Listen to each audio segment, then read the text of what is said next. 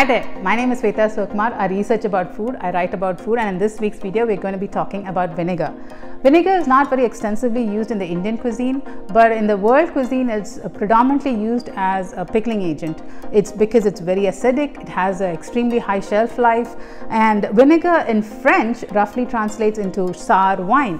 And the reason is given that name, it's because vinegar is produced by this process called double fermentation. So you take any liquid that is high in sugars, for example fruit juice or malt from grains and so on, and then you add yeast to it, it becomes alcohol. Now you take that alcohol and you ferment it the second time by introducing acetic acid bacteria to it. That alcohol gets converted into vinegar. Vinegar is basically nothing but three components: acetic acid, water and flavor.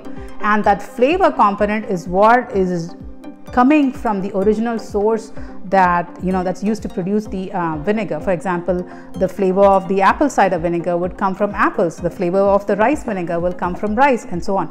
So then you'd wonder, what is white vinegar flavor coming from? So white vinegar is something that has no specific flavor allocated to it. It can come from any cheap source of carbohydrate like potatoes or corn, depending on the country that it's produced from. White vinegar especially can be made from a synthetic method. So most of the vinegars that are food grade are made from natural methods of fermentation, like I told you about the double fermentation method. It's called brewed vinegar.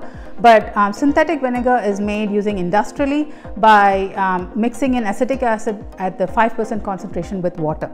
Now if you take a look at the the vinegars in the market, the one that is really popular right now is the apple cider vinegar with the mother. It will say raw, it will say unpasteurized, and will say with the mother, which you will see it's cloudy down here, and it has that kind of this mat at the bottom, which is made by the cellulose, which is like a mat that is formed by the acetic acid bacteria. It's an indication that it has live cultures in it. So in traditional vinegars, you would not have that cloudy appearance. You will not have that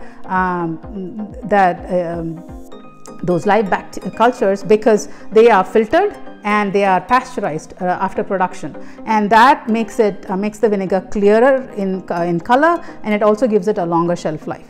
Now you can choose between either the raw and the unpasteurized or the pasteurized one. It's based on your lifestyle choice. Moving on to aged vinegar, they have the two most popular aged vinegars are balsamic and sherry. The reason it's called aged vinegar is because once you finish the fermentation process, they let it sit in the barrels for a long period of time, the wooden barrels. And sherry, for example, is from Spain. It sits for about 2 years around developing its flavors over time, and balsamic would be kept for about sometimes even up to 12 years.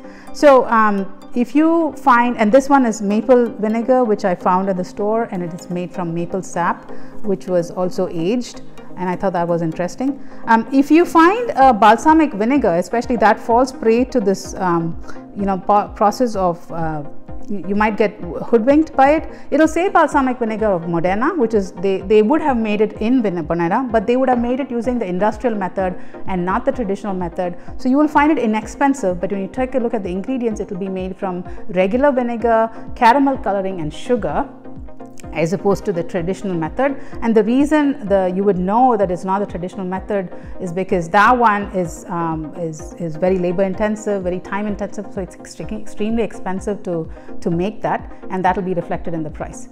And so those are all my tips for you regarding vinegar. I hope it was useful, and I'll see you in the next video with another food item. Until then, thank you and goodbye.